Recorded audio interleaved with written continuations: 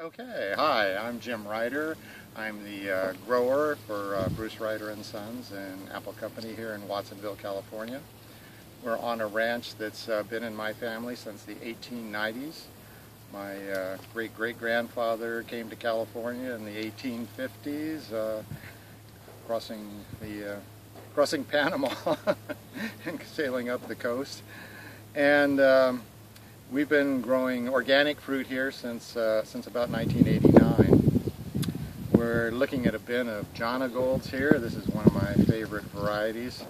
It's a variety that requires special care and attention. Does grow particularly well here in our cool coastal climate. This is essentially a San Francisco climate. If you've ever been to San Francisco in the summertime, you know it's not a warm climate. So we try to pick, because we have a very cool growing climate here, we can harvest these fruit riper than most areas could.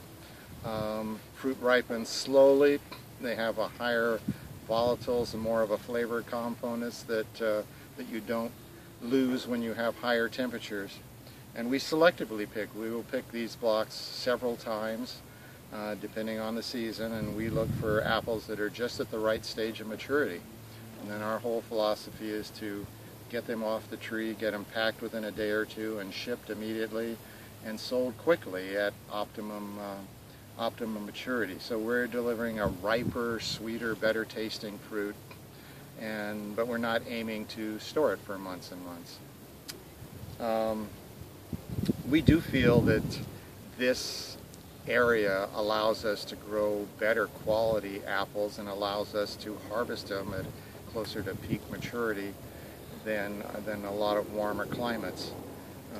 People think it's funny that we talk about California being a cool climate, but we actually, here in these coastal areas, have the coolest summer temperatures of any apple growing region in the country.